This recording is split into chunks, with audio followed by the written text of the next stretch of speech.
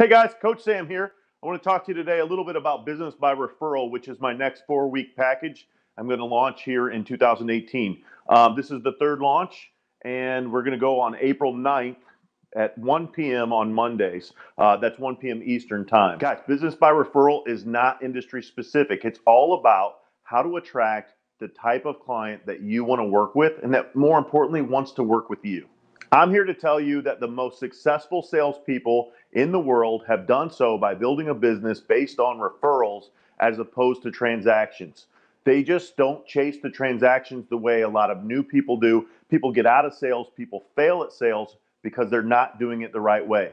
I'm going to tell you the right way to do it. In this 4-week course, we're going to dive very deep in how to build your referral network.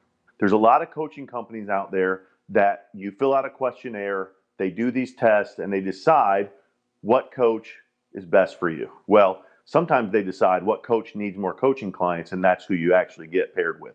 You know, it's imperative that you consider quite a few things before hiring a business coach.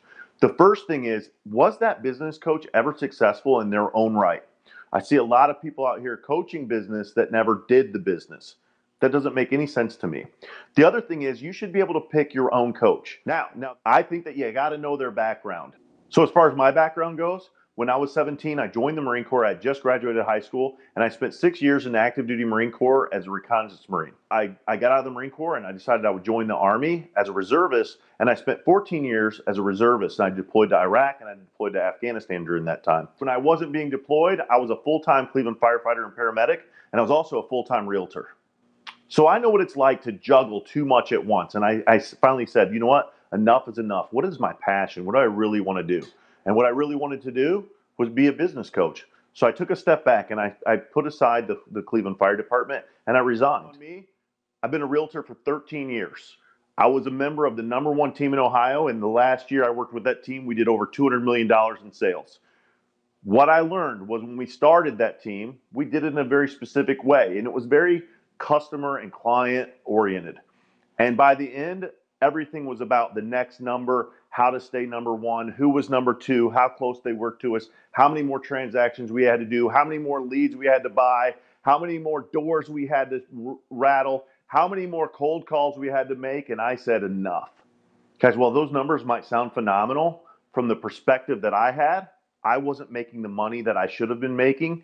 I wasn't doing the things I should have been doing, and I certainly wasn't enjoying being a member of the #1 team. Guys, when you join a team like that, you've become an employee. You are no longer an entrepreneur, and I hear it all the time. These people that are on these teams, they call themselves entrepreneurs. They think they're in business for themselves, but in reality, they're working away, and they're giving their money up.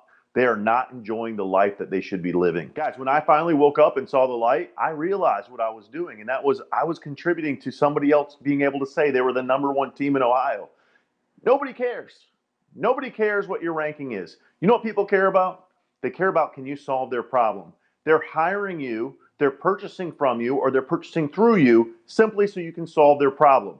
That's it.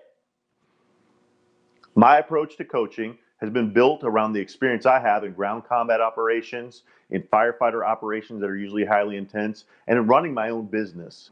My approach might not resonate with someone who doesn't want to move quickly. But if you want to move quick and get quick results and stop doing the transactional business that you've been doing, then talk to me. Let's have a discovery call. You can sign up right on my website, or we can just have a discovery call and find out if my coaching works for you.